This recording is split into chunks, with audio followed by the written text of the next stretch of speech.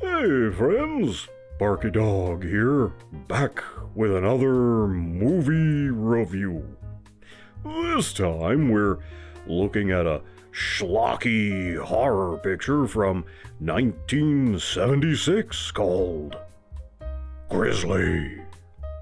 This is the story of a giant grizzly bear that terrorizes campers in a national park during the height of camping season. This bear is no gentle Ben. He starts killing campers and snacking on them.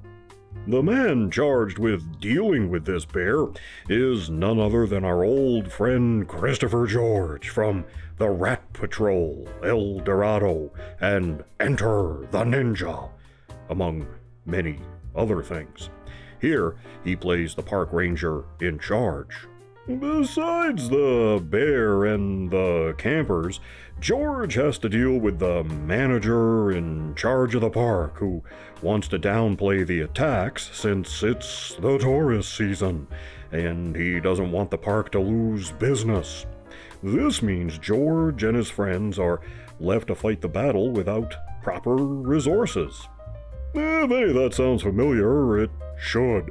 It's pretty much the plot of Jaws, only in the woods instead of the ocean. This picture is gory.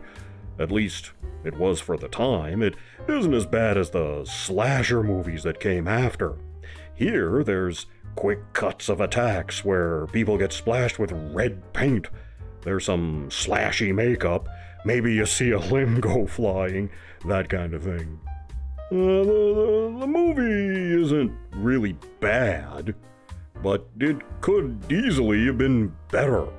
One dimension missing, I think, is the nature of this bear. It's treated as just a killer animal, which might be a missed opportunity. It might have been more interesting if this bear was depicted as more of a spooky force of nature, taking revenge against mankind for cutting trees down or something. But they didn't go there at all. This is just a large killer grizzly bear that attacks out of nowhere. George is very good as the ranger, as is Richard Jaeckel, who plays a sort of Jane Goodall type who embeds himself in the woods to study wildlife. There's a chopper pilot, played by Andrew Prine. He's good. The cast is okay, the locations look good, and you can really buy into this story. This movie actually made a crap ton of money when it came out, earning over $39 million in box office, a lot of money back in 1976, and a record haul for the time. For an independent release, anyway.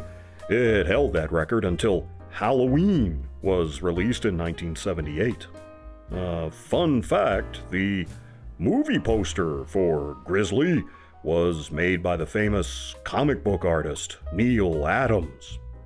A year after Grizzly, another Nature Gone Wrong movie came out called Day of the Animals. It's often confused for Grizzly because it starred the same actors and had the same producer and director, as well as the same bear. That's another schlocker. Maybe I'll get to that one sometime. There's also a movie from 1977 called Claws. This was another grizzly attack movie which was marketed under the title of Grizzly 2 in hopes of riding the coattails of its more successful predecessor, but the two movies have no real connection.